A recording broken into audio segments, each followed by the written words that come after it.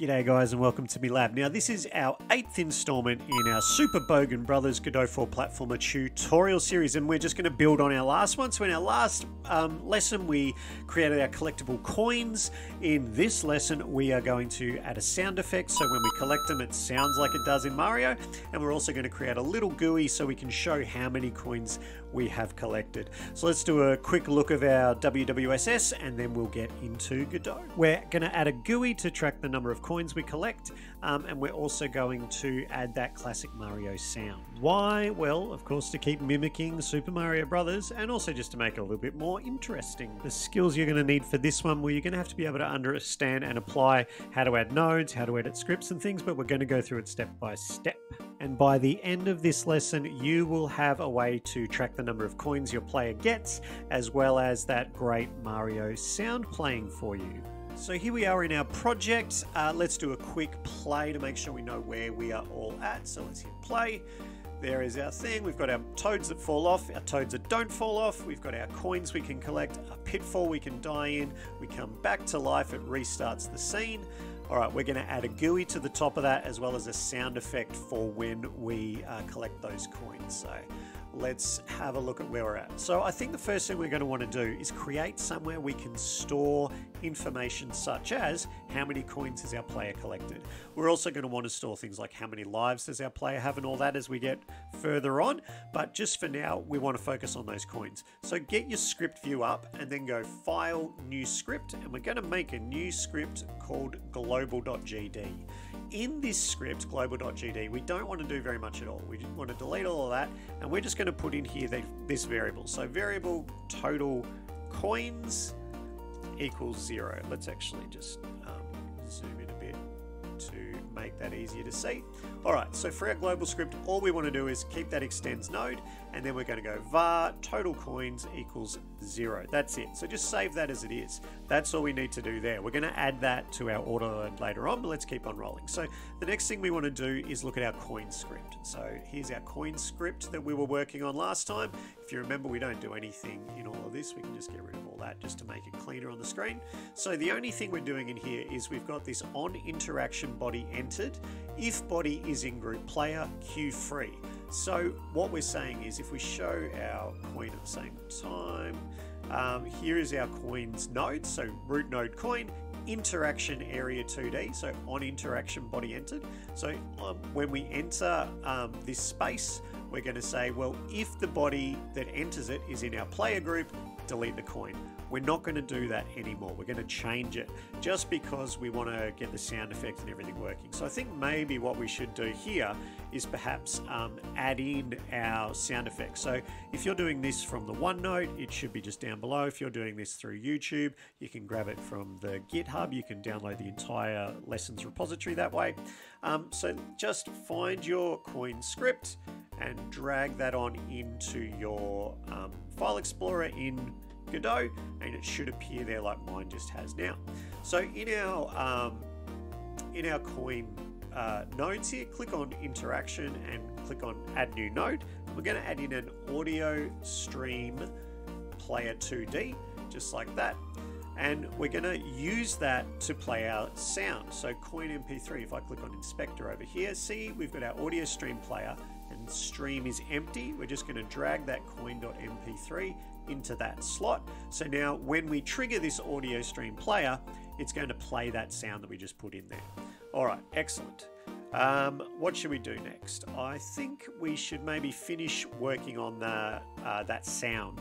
So how we can do that is I think we're going to want to have a variable in here to check whether or not the coin has been collected. So var is collected equals false. So when we start off, it's not been collected yet, right? But down in this one, we're going to change it. So now we're going to say,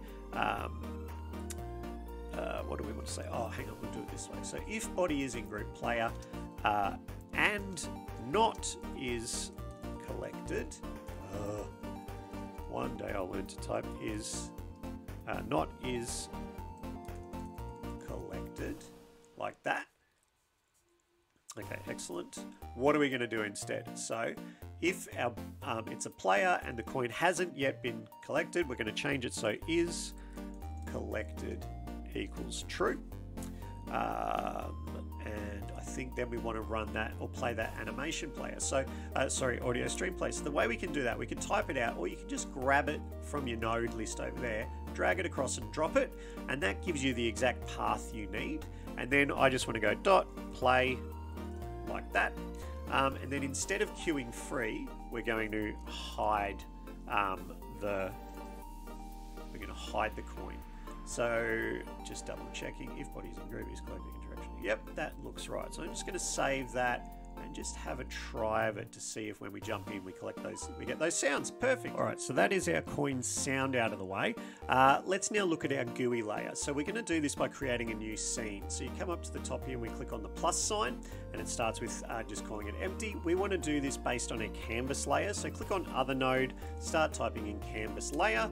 There's the one we want, and I'm going to call this coin GUI, just to help me keep track of things. Now, in our coin GUI, we want to add a child of that canvas layer. We want it to be a label. There we go. So a coin GUI, and it has a label. So now we're going to need to also give it a script. So you click on the root node, coin GUI, you click on the add script. Coin GUI is what we want to call it. Click create. Let's make some space. All right. So we're extending our canvas layer, perfect. What are we going to put in here? Well, we want to run one simple step, and that is this one here. So in our function process that we're going to make, our label, which is this one here, we want the text of that label to be coins, and then we want to show what our global total coins is. All right, that's giving us an error at the moment because we haven't created the auto load for our global script, so don't worry too much about that. We're going to save that as coingui.scene. So the last little bit of code we need to do is back in our coin script. So here we are. This is the function we set up before, and it was working fine. We could test it, but now that we've added, or we want to add in the how it adds to coins, anyway, we had to leave this bit out until now. So we just want to add in this line here. So global.totalcoins plus 1. Now again, this is in red because we haven't set up that global script yet. So global.totalcoins plus 1. So that line there just says that when the body comes in, if the coin hasn't been collected, we add 1 to this global variable called total coins. So let's save that, and now we need to add our global script to be an auto-loaded script. All right, so last thing, or last two things actually come to think of it. So let's do one of those first. So we've saved our coin GUI. We actually need to put that in our world. So click back to your world scene, click on your 2D just so you can see what's going on, and we're going to drag our coin GUI scene into our world. So you find it in our file explorer on our side here, right? So coingui.scene, and I'm just going to drag it in here and drop it. Now we need to sort out that global script stuff. So we go project settings. Now auto load is the tab you want up the top, and then you click on this little file looking thing here, and we're going to go find our global.gd. We're going to click on that. We're going to click open, and then we're going to click add and close. Looks like we're ready to give this a test. So here we go, press play. You've got up in the top corner there, you can see it says coins 0. Now hopefully when I jump, we're going to hear the coin sound, and we're going to see that change. Yep. Oops. There we go. So it's working perfectly. We have done it. Good work, guys. Let's have a look at our must may might so you don't forget anything, and then we will wrap this up. All right, so what you must get done is you must add that audio stream player to the coin script, and the logic for that, you've got to add the coin GUI scene and its script.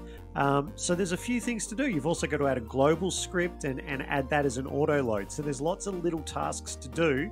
They're not big, but they add up. What you may like to do is start expanding your world further, so get some more levels and platforms and bricks and pitfalls and things like that. So remember, with your pitfalls, you'll need to extend your area 2D that works to kill things off that fall in there. And what you might like to do is start thinking about how we're going to add that second level, because that's what we're doing next lesson. How do we add another level, and how do we transition between them and make sure we keep all of our coins and things?